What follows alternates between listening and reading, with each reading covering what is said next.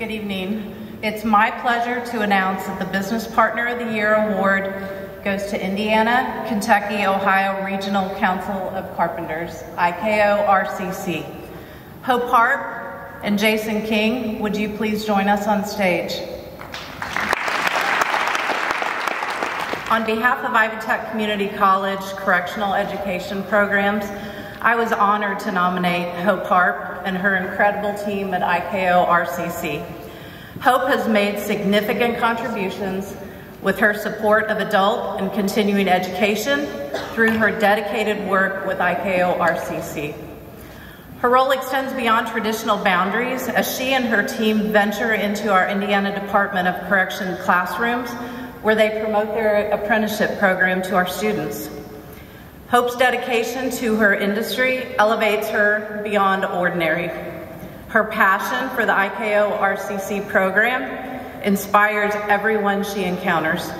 Through Hope and Jason's efforts, they played a pivotal role in offering incarcerated individuals a chance at rehabilitation, personal growth, by providing them with access to continued training and skills development while they earn a competitive wage.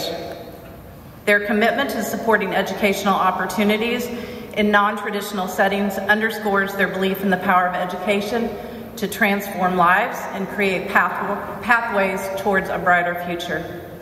Hope and the IKORCC team help bridge the gap between our DOC classrooms and the opportunities that await beyond the walls. Thank you, Hope, Jason, and the IKORCC team for all that you do for our students within Ivy Tech correctional programs and so many other adult education programs within the state. It's my extreme pleasure to present the Business Partner of the Year Award to IKORCC.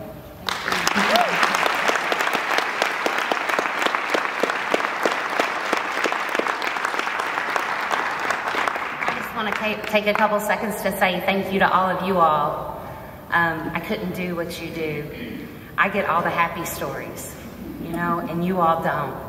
And Jason is really the heart of this. All I do, I type emails and documents and stuff like that. Jason's the one that goes in. He's our point of contact. So all of the hire directors, anybody that has people to refer, they refer straight to Jason. So without people like Jason in our organization that are open and willing to help everybody and understand that everybody deserves a second chance, because every one of us in here has had at least one. We couldn't do it without him. So I want to thank all of you all, and I want to thank Jason for being on the team and being willing to help and always stepping up. No, it is an honor. It's nice being able to explain to these men and women the opportunities that are out there, the opportunities that we have available for them, so that re-entry is limited. So again, thank you.